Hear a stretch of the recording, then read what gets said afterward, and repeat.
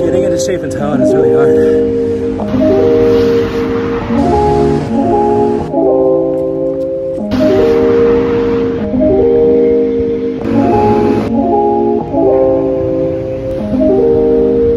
This guy's been making headlines lately for being really animated. He's just a political figure here in local Taichung running for office. Anyways, yeah, getting in shape in Taiwan is hard. I mean, not really, I just make excuses because I'm lazy, but you know, it's hot normally most of the year. It's like 40 degrees with the humidex, so I don't go running, but now it's nice and cool. I can actually do something outside. Look at that crazy restaurant.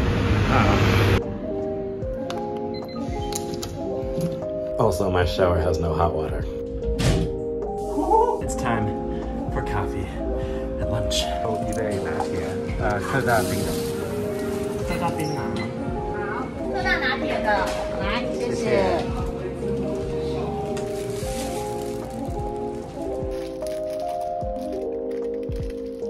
One thing that definitely has improved since the original 1R is the design of the 1R. Government has taken my scooter because I parked it on a red line, which you're not allowed to do.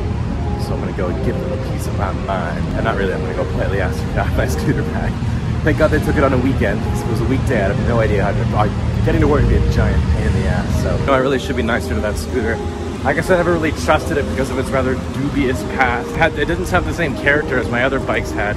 But now that it's been around the island with me a few times, I think I should treat it a little bit better. You know, now that it's gone, now that the government took it, I do start to realize how much I need that bike to get around, how much my life is affected by it.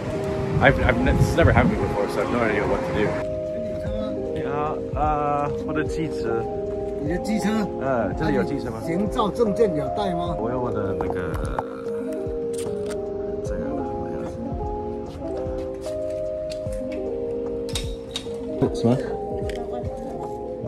哦，my. The car, your motorcycle is your name. Yeah. 你停车场的，来，这边。是在那边吗？ Taichung is looking pretty in this parking lot, or this impound lot I should call it. And I said my scooter should be in this, whoa, what happened to that guy? He has a seat in his basket, which is funny because he still has a seat on a scooter, so he has someone else's seat there. Where? Oh, there she is. Hello, old girl. I really should do a better job at taking care of this thing. I don't know. The only reason I parked on a red light is because I don't have a choice. Or in my apartment, there's so little places to park that sometimes I don't have a choice, and the parking downstairs is full up, so $600 fine for Prosy. Yeah, I don't really give this city a whole lot of credit for much, but I will say they do have some pretty sweet food festivals sometimes. How's the nachos? So good. Who? Which is great because like I eat way too much, and it's just nice that the city actually has something to go and check out, because Taichung, it's not the most exciting city in the world. 是多少？多少钱？40。好，谢谢。 Ice cream. And then I just randomly decided to make apple crumble because it's, I don't know, it's getting cold. It's nice to have a warm dish. So I don't know why I put this in this vlog, but whatever. It's basically just apples put in some water with some sugar and like way too much cinnamon. Mix it together and you, I don't know, stick it on a pot. I don't really know what I'm doing, obviously. I like to cook a lot, but cooks don't really make good bakers.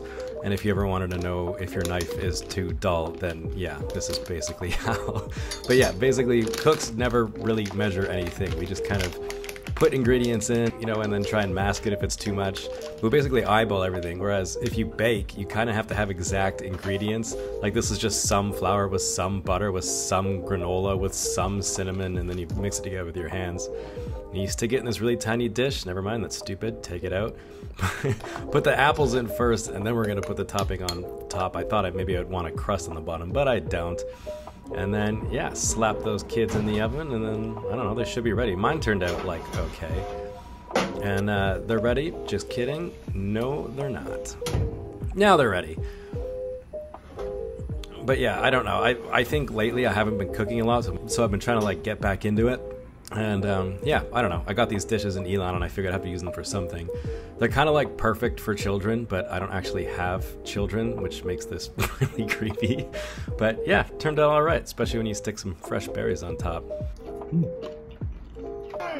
Also, I got to watch New Year's with my friends in this empty-ass bar. Happy New Year! kiss, you big beauty. Mwah. Mwah. Give me a kiss, you fucking liver.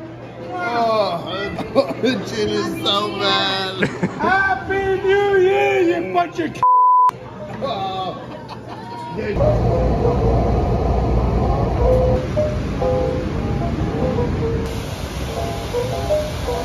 Found the one tree in all of Taiwan that changes color in the seasons. How do Taiwanese people stay so thin when this is breakfast?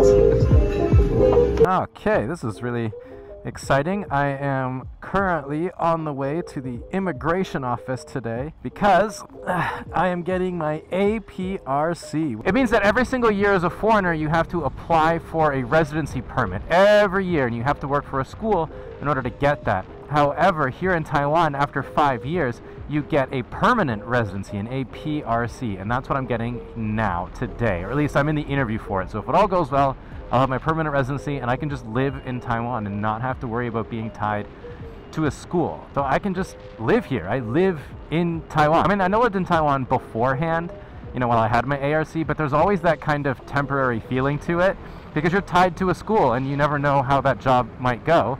But now I just can come and go as I please and not have to apply for anything. It doesn't mean I'm Taiwanese. It doesn't mean I get a passport. It doesn't mean I have the right to vote. It just means that this is now my home. It's basically like Canada, my actual home country. And that's really exciting. That means that I can finally, after all these years, focus on doing YouTube full time. It's not something I've ever been able to do before because, well, I needed a job in order to live here, of course. But now I don't need one, and hopefully, now that I've surpassed 100,000 subscribers, I think I have like 110,000 subscribers now, I can try and make this a financial thing and actually make this my job. It does mean that I have to give up teaching, which I'm fine with, although I still love teaching. Especially the job I have now is really great. I'm really, really happy with it. However, I've been teaching for 10 years, and I'd like to try something a little bit different. Now, will it work out? I have no idea if the whole YouTube full-time thing will work out. I really hope it does. I'm going to try my best to make it work. But it's not a huge deal if it doesn't, because like I said, I can just go back to teaching, which is something I also like to do. And I'm very proud. I don't know if proud is the right word, but I can appreciate the fact that I haven't burnt out.